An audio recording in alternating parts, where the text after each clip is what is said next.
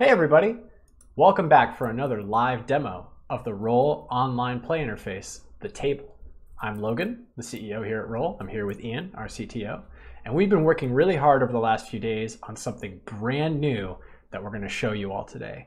Now, we are incredibly blown away by the support this community has shown us, both on our Kickstarter, on social media, across the board. Everyone has really shown up in support and excitement for Roll, and we are so grateful. Thank you so much. And we've been hearing a lot of different feedback from people, the features they'd like to see, questions they'd like to have answered, and we're doing our best to get to everything. But I think today, you're going to want to see this something special. Now I'm going to warn you, this is brand new. We actually started developing this quite recently in direct response to some of the feedback that you have given us. We really want to make sure that players in our community are getting the right tools to play their games the way that they want to play. And so we sat down and we took some time recently to start building in early versions of something I know a lot of you have wanted to see. So today, let's talk about whiteboarding. So here we are in our online play.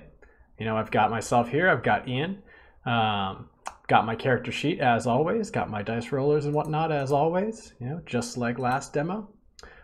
But I can now open my asset tray. And again, please keep in mind, everything I'm showing you today is very early. We are doing a lot more revisions on this. This technology is going to continue to evolve, but it's still exciting. We're going to the station map here. We go show party. So I've got my station map open. I can zoom in, zoom out, drag around, right? And then I can hit this button right here, which drops tokens on the map based on the icons of the players in my party. Now, we're going to be exploring other options for tokens as well in the near future, but bare minimum, we thought it would be nice, simple, and easy to follow for players to be able to see their own avatars represented easily on any image. So I can drag these tokens around. Let's say that our players are starting at the command center, or maybe we got separated and Ian's in the armory and I'm over here in the command center, or maybe I'm stuck in the airlock. Who knows? I can drag around the map. See this? Now, in addition to that, whiteboarding. We're going to draw on this image.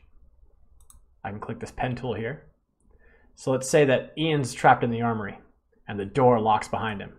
Oh no, whatever will we do? And over here in the command center, the GM says, oh, a beacon starts going off here in the corner. The party's going to want to make note of that. You also say, oh, in addition to that, you start hearing strange noises happening in the mess hall.